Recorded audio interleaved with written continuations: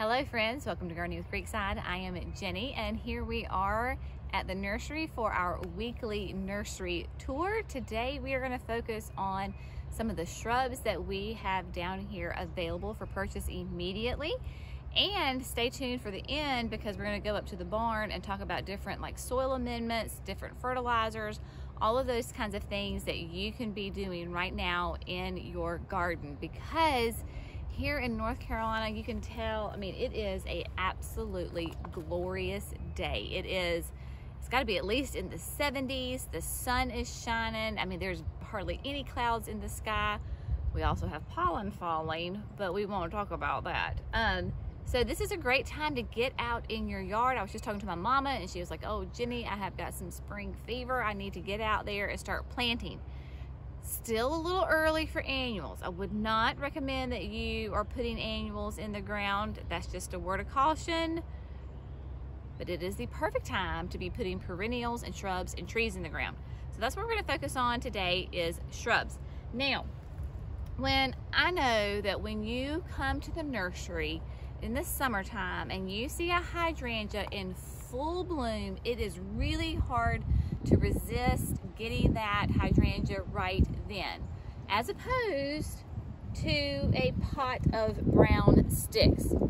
But you've got to trust me and believe me that you will have much better long-term success when you buy your hydrangeas in this kind of state as opposed to being in full bloom. Again, North Carolina, 7B. Our summers are really hot and humid, and it puts a tremendous amount of stress on a plant when it's loaded in blooms and you stick it into a new environment in the ground and it does not receive the same kind of care as it does at the nursery. This is the perfect time to get them. This is Incredible from Proven Winners, a fantastic hydrangea. I love these. These are most likely going to be the ones that go in our patio as the hedge. It is an improved version of the classic Annabelle. Just a great one. I'll open it up so that Jerry can show you all of the information. It is sun. It is zones 3 to 9. Extremely versatile, 4 to 5 tall and wide. You can tell that she does start to have a little bit of some buds coming out. So she's about to break her dormancy and to put on some beautiful leaves. It's a great time to get these plants.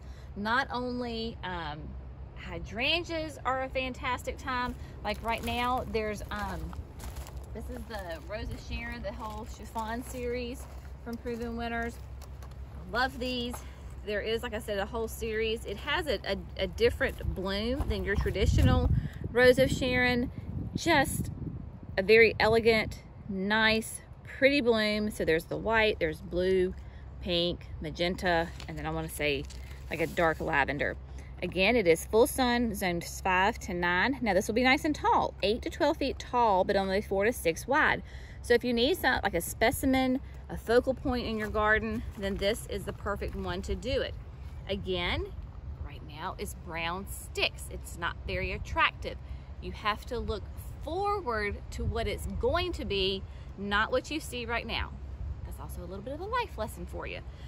So don't get stuck in the here and now. Look forward to what is to come. We know this is nice and healthy, again, because it's starting to have little bud swells on it. So it is nice and alive and very happy. They're not dead, they're dormant. Very, very different. We were talking, Christine and I were talking, it's like, you know, when people get confused about what does it mean dead, they think it's dead versus dormant, and it's like when you're sleeping, right? When you're asleep, you're dormant, but you're not dead. Just hopefully not. Same thing with the plants. So those are doing really well. Some more other ones that you might be interested in. This is the show off forsythia from Proven Winners. You want to talk about, oh my goodness, look at that. So when I was growing up, we always called them yellow bells. So yellow bells are a classic sign that spring is here. Show off has much more blooms. It's tighter. You can see all of the buds that are on here. These are all going to be your flowers. In fact, we have some right here. Jerry, I'm going to turn it around for you real quick. Can you see that? Look at those. Those little swells. tons of new growth down at the bottom. These are going to be neat because they're going to be a little bit taller. So show off is in that 5 to 6 foot range, kind of like that classic forsythia, a little tighter, not quite as wispy and wild as the old traditional forsythias or yellow bells. Another great one, and I love Scentlandia because now while it's not full of, you know, leaves right now, it does keep some of its foliage, and of course it has that great color, fall color to it. So Scentlandia is a sweet spire, and it's called Scentlandia for a reason because it smells so delicious. It is going to be sun or shade, yay. It is a native plant, hardy in zones 5 to 9, 2 to 3 feet tall and wide. You'll remember that bank bed that we did kind of behind the pergola. We put these in there down near the bottom. So again, great shrubs, thinking ahead. So of course, if you need some great foundation planting, we love boxwoods. Sprinters are doing great. Sun or shade, extremely versatile, very low maintenance, easy peasy. Another beautiful hydrangea that we fell in love with last year was Southern Living's White Wedding. Oh my heavens. It is an absolutely gorgeous hydrangea. So this one is going to be 4 to 6 feet tall, but only 3 to 5 feet wide. So it has just those beautiful, beautiful white blooms on it, full sun, part shade, hardy in zones 3 to 9B, very nice. It is a type of, it's a paniculata. So again, that means it blooms on the new growth, which we love because you're guaranteed blooms every single year. Hugster butterfly bushes. I mean, they're great. Nice and petite, nice, small, a 2x2, covered in blooms. Butterflies go nuts over them. So if you have something even in a container, like if you're looking to fill in a container, need something to put in there, then these would be great. So you've got to start thinking about year round, what do we want, the 4 seasons of interest. Then this is a fun little guy. Jerry found this one on one of our local nurseries that we buy from for some of our shrubs. This is called Black Dragon, and this is a cryptomeria. Just a really fun, funky shape. It's only going to be about 8 feet tall. Obviously, it's an evergreen. This would be great as a focal point in a bed. You could put it off to the corner of the side of your house if you're looking for something to give you some height and some weight on the edge of your house. Again, remember, don't plant it too close. Spread away from your house. Give it lots of room to grow. But Black Dragon is just a lot of fun. Every time I come by, I can't help but rub my fingers over it because it is such an amazing plant. And then of course azaleas. We've got tons of encore azaleas all through here. Encores we love because remember they bloom 3 times a year. So your spring, your traditional spring, then midsummer, and then late fall. So again, I know I keep telling you this, but all of the encore azaleas, their first name is autumn. So autumn, whatever, right? Autumn lilac, autumn lily, autumn sangria, embers, everything, right? Because it's to remind you, hey, I bloom again in the autumn or the fall. So encores are great because they come just about in every color that you can imagine. They can come from like 2 feet tall, their mature size, all the way up to that 5, almost 6 feet tall. So basically I tell people, tell me your color and tell me your size and we'll match the right encore with you. And of course they do stay nice and green all year round. They're just great, easy peasy. One thing that is really fun, talking about dead versus dormant. So again, Jerry found these. These are really fun. These are called fire chiefs, and this is a type of thuja. Now people get their tongues twisted. So a thuja, let me show you the tag so you know how to spell it. So it's going to be right here. So see the fire chief thuja? So thujas can come as this little tiny petite shrub all the way up to a nice big massive tree. Fire chief is really neat because it has this bronzing look to it. And all thujas will get some of that bronzing effect in the cold. The temperatures do this. Again, this is not a dead plant. As the days get longer, the temperatures get warmer, guess what it does? It greens up. So when you get a thuja, do not freak out. In the wintertime, if it starts to turn a bronzy color on the tips, it's not dead. If it were dead and I was doing this, guess what would happen? All the needles would fall right off. No needles are falling off. So as soon as, again, the warm temperatures come, the days get longer, then this is a beautiful green. This is a great option for a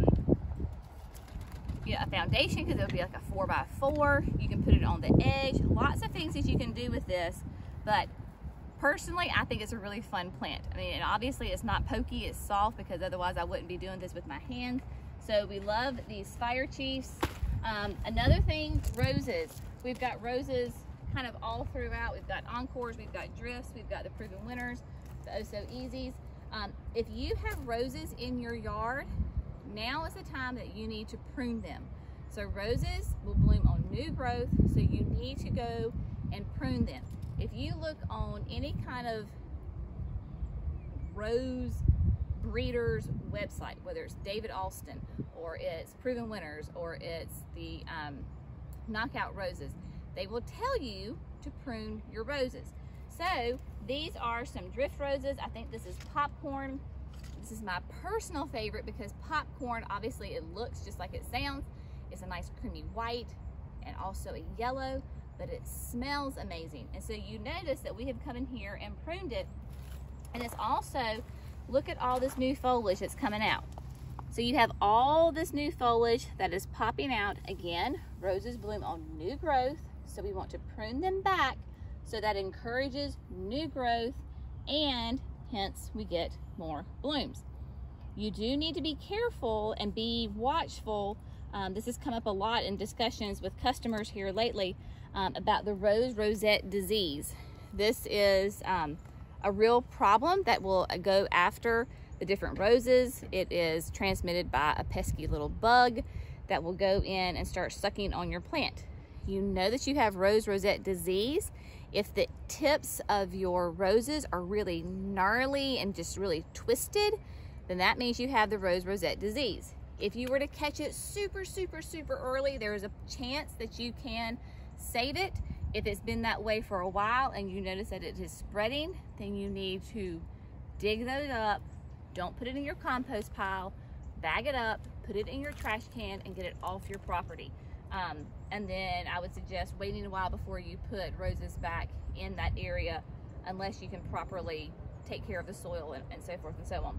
But just as a little side note, those roses, you need to prune them this time of the year, late winter, early spring, right when you see that new growth happening, and be on the lookout for the rose rosette disease, because that's not fun news that I have to tell people, is that when they're telling me there are problems with their roses and that it starts to spread to other plants, I hate to be the bearer of bad news, but I've had to do that quite a lot here lately. All right, now let's come in here to the barn. Actually, let's not. Let's come over here first, and then we'll work our way around. Now, for my people who are coming to see us, do not let this freak you out. If you're thinking, oh my gosh, she has sold out of the soil and that's all the land and sea she has. No, we have pallets like everywhere. So we will restock before this weekend. So do not fret. We have got plenty of Proven Winners potting soil and land and sea compost galore. We will hit this in just a moment, but before we do, we have got two different options for you folks who want to amend your soil. First, let's go with this one. So this is called soil conditioner or pine bark fines. So there is no compost in here. It is just finely ground aged pine bark. Who uses this? Who needs this? This is for people that have that extreme clay conditions that you're growing and you're looking to aerate, bring some aeration to your soil so that it's not so compacted. This would be something, and Jerry can correct me if I'm wrong, that you're going to work into not just your hole, but the whole bed, right? He says yes. Can you do it just the hole? Yeah, the soil coming out of the hole. Right. Yes. So, yes. So we talk about the bathtub effect when we say never just put like potting soil in that hole, in the bottom of the hole, right? So with the pine bark fines, you can dig your hole, right? You can mix in some pine bark fines into your native soil that you've pulled out. That provides that aeration. Again, nice big hole. You can do the whole bed. So if you're creating a whole new bed, this would be great to kind of lay down nice and thick. And then as you're, if you till it in, or if you're, digging your holes and you're working it in, the soil conditioner, pine bark fines is really what's good to help with those really compacted clay type soils, okay? Then over here, this is the black gold. It is the natural and organic ultra outdoor planting mix. It's a mouthful. This is great stuff. So you can use this very similar to like the Land and Sea because it does have more of a compost effect to it. It does have some nice aged pine bark fines in there. So it will provide that aeration. It does provide a little bit of that nutrition with the compost. You can, again, work it into your native soil when you're planting, whether you're doing annuals, perennials, shrubs, trees. Especially annuals and perennials. Especially annuals and perennials because it has that kind of that food for them. So this is a great one. Again, you can work it in. You can top dress your beds with this. Very versatile. This was our first year using this, and as soon as we opened the bag, we were like, oh, this is really good stuff. So this is great. So got that, the black gold. And then coming over here, let's talk a little bit about fertilizers. So here we are at the checkout area at the nursery, and we have, obviously there's more over there. You just saw that when we went past it.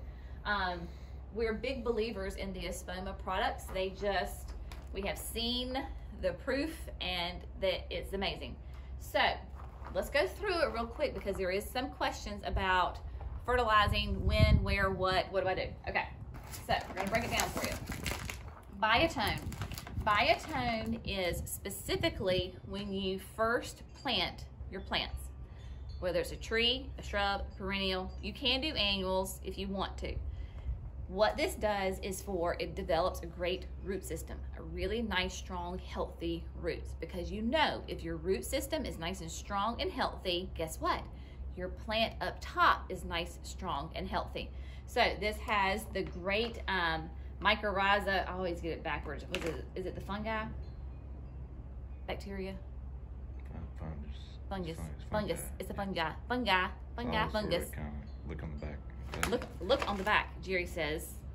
I mean, that's like what I tell people. It's like, oh, just look on the back. It'll tell you. It lists them all right there. It lists them all. Okay. Right, room. Oh, thank you. We've been outside all day, y'all, and the pollen is falling, and we've been doing all sorts of different stuff, and you know me. Fungi. Fungus. There's a fungus among us. Anyway, I digress. Biotone, great for your roots. Use it when you plant. Mix it in your hole. So you dig your hole, sprinkle it in the bottom. It tells you exactly, depending on what size plant you're planting, it'll tell you how much you use it. You sprinkle it in the bottom, put your plant in, put your native soil back, boom, you're done, okay? Now, the one that you're gonna get ready to use a ton of, there could be 3 of them, but the main one is Plant Tone. Plant Tone is the fantastic, all-purpose, can do just about anything, slow release fertilizer. This is the one that I go through and do my perennials, my shrubs, anything that's in the ground, I go through before they start to have their new growth for the season. Now is really a great time to do it. And you're just going to sprinkle it around the plant. So let's pretend my fist is the plant, right? Let's say it's a hosta. This is the hosta. You take it, you can have a little cup, you can have your hands with gloves, whatever you want to do, and you're just going to sprinkle. It's what we call side dress. You're going to sprinkle the fertilizer around the main part of your shrub, perennial, whatever. Again, it will tell you on the side, the back, on established plants, like how much to use. This last spring was the first year that I did everything, that I fertilized everything, and it was glorious. If y'all have seen pictures of my Lenten roses here recently, I have never had so many blooms on them. My hostas came up just massive and huge. It's a great one. If you want to get more specific, okay, then there's Hollytone. Hollytone is for your acid-loving plants, and it will list you exactly on the side who is an acid-loving plant. So off the top of my head, these would be rhododendrons, camellias, azaleas, a lot of times your evergreens. Those are all your acid-loving plants. So this is going to be a slightly different formula than your plant tone. If you can only find plant tone, then certainly use that. Just such a great fertilizer. All of these are. And really, this is going to be, you're going to do these once a season. Somebody had asked me with those Lenten roses that were just in these glorious blooms, you know, do you fertilize every week? No, I don't. That's the great thing about like perennials and shrubs. You fertilize at the correct time and you're not having to be out there all the time fertilizing like you do your annuals, okay? And then the last main one, I guess that you might be considering would be rose tone. Obviously, rose tone goes on roses. Interestingly enough, it can also be used on hydrangeas because the needs for the hydrangea and the roses are very, very similar. So if you have rose tone, you can certainly use that on your hydrangeas. I learned that from Laura. I think Laura learned that from one of the folks at Spring Meadows, who is the shrub supplier for all of our PW that was out here yesterday that we were talking to. So they were the ones that actually told us to use the rose tone. Another thing I'm going to go through really quickly, of course we have the garden tone. Garden tone is for your herbs and veggies. So if you're starting an herb garden, veggie garden, this is fantastic. Again, that slow release. It tells you exactly how often on the back to use it for your vegetables. These you're going to use, I think, like once a month because obviously their production is a lot faster on that. And then last, we have garden lime. Because here we tend to be very acidic soil, so hydrangeas that are pH dependent will either be blue or like a dark purple. So if you want to have a pink hydrangea, then you're gonna have to add lime to your soil because certain hydrangeas, like I said, are pH dependent, meaning the color of the bloom depends on the soil's pH level. So a lot of times your macrophylla hydrangeas, those what we think of those traditional hydrangeas with those nice big mop heads, will be soil dependent. Like your limelight, those kinds of things are not. So this would not affect that. Just know that if you have blues and purples, but you want a pink hydrangea, then you can use this, and that will certainly help you. It will tell you on the back how to use it. Just know, even though we're not really promoting annuals yet, we have got plenty of Proven Winners water-soluble plant food and their slow-release plant food. I use these exclusively with my annuals. It does make a massive difference. Big, huge difference. The slow release is granular and it is heat activated. So in the heat of the summer, like right now, there's no point in doing it because it's cold. You're not putting annuals in the ground. That's a great thing to add to the ground when you're planting your annuals because let's say you go out of town for a week, 10 days, and you're not there fertilizing. Your plants are still getting food.